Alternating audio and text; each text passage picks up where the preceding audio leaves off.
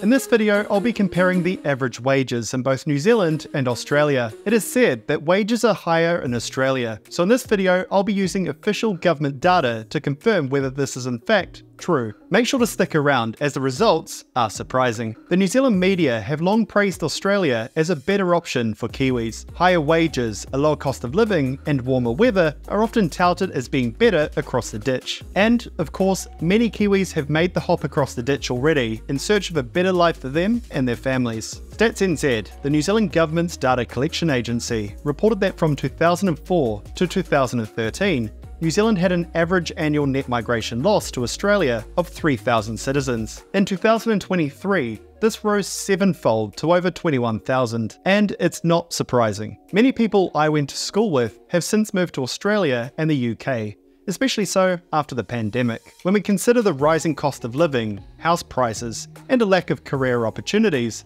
among a myriad of other issues, many Kiwis have migrated in search for a better fortune abroad. Many migrants abroad have touted Australia's better wages. In this video, I wanted to put it to the test. In January, the Australian Bureau of Statistics released their employee and earnings data for 2023. In New Zealand, our stats department released similar data also in 2023. With relatively recent data from both countries, this should be a fair comparison. However, just comparing the government figures though would be incomplete. I'll also be looking to adjust these figures for income tax, and on top of that again, adjusting for the difference in exchange rate. At the time this video was made, Kiwis got just 91.7 Australian cents on the Kiwi dollar, so we'll make these adjustments to compare wages on an equal footing. First up, we have the Australian income data. I got it from the Australian Bureau of Statistics website. It was also shared on the Many of Many website, looking at the average Australian wage. I'll include links to both sites down below in the video description. So here's the data here. They provide a bit of a pack, looking at the incomes of Australians broken down by age, occupation, industry, employer size, and a raft of other measures. We're interested in the second table, breaking the figures down by age. About halfway down, we get the average weekly total cash earnings for all full-time employees in Australia. I've already captured these figures in Google Sheets for our analysis. But now let's jump into the New Zealand figures. I got these from Stats NZ. They have a portal called nz.stat online, which allows you to essentially run a pivot table over their data. I was able to narrow down the data to show the average weekly earnings and the number of people in each age group. Here you can see I've extracted the data already into Google Sheets. So now we have all the data that we need to do this analysis. As you can see, the data is lopsided, with the age groups being different. We'll need to adjust the New Zealand figures to fit into the Australian groupings. We can simply use the number of full-time workers in each group to weight the salaries. Once that's done, we are left with this table. At a glance, we can already see the difference between these two countries. While the under 20s are 8% better off in New Zealand, at every other age group the difference grows to about 20% in the favour of Australia. In Australia, as well as New Zealand,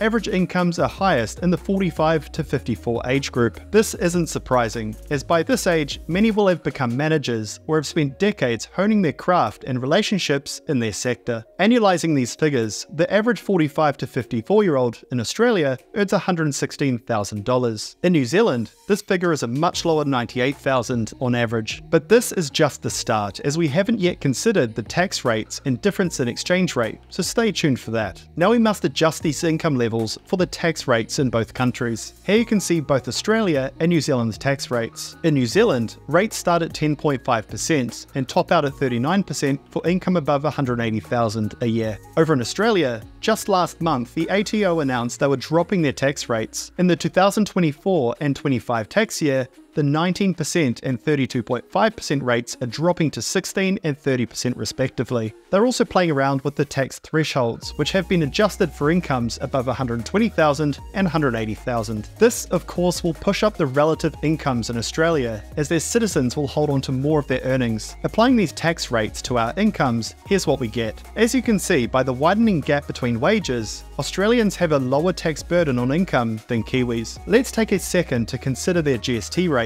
is a lower 10% as well. So Kiwis are getting taxed at a higher rate on income and spending, both ends of the stick. The difference for under 20s is just 2% in favour of New Zealand, but at the higher incomes this goes as high as 23% in favour of Australia. But of course, we aren't done yet. The Australian dollar is worth about 9% more than the New Zealand dollar. This gap is about to widen yet again. As mentioned earlier, the exchange rate at the time of making this video was 91.7 cents to the New Zealand dollar. Once we apply the exchange rate to the Australian wages, we can see the final figure comparing wages between the two countries. Under 20s, after considering both the tax and exchange rates, are 6% better off in Australia from an income perspective. For 21 to 34-year-olds, this grows to a whopping 30%. 35 to 44-year-olds peak at 34% better off in Australia. Those aged 44 to 54 are 31% richer in Australia.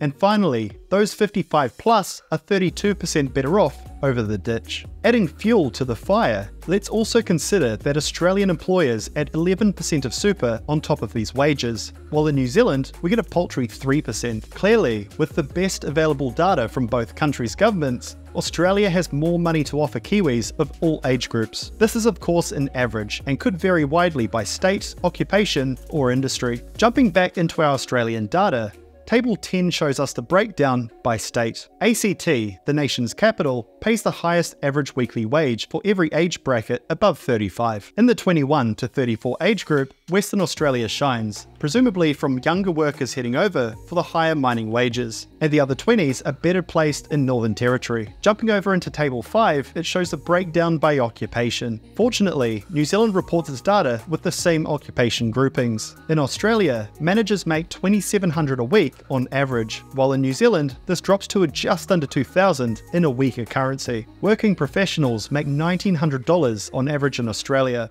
while in New Zealand it's just $1,700. And for tradies, many of which have moved to Australia from New Zealand, the difference is $1,700 there and $1,300 here. It's no surprise why so many Kiwis are moving over. Higher super, higher wages, lower income tax, and a lower consumption tax. And finally, let's take a look at the industries. Once again, New Zealand reports on the same categories. It goes without saying that mining jobs in Australia pay extremely well. The average worker makes over $150,000 a year, or $3,000 a week, in Australia. In New Zealand, this drops to just $1,800 a week, roughly 40% lower. Utility providers are another industry that pays substantially more in Australia, a whopping $2,400 a week on average versus $1,800 in New Zealand. Industries on the other side of the spectrum that pay higher in New Zealand are the finance, real estate, and arts and recreation sectors. Australia pays more in every other industry, however. If you enjoyed this comparison, I made a video in the past comparing the cost of living in both New Zealand and Australia,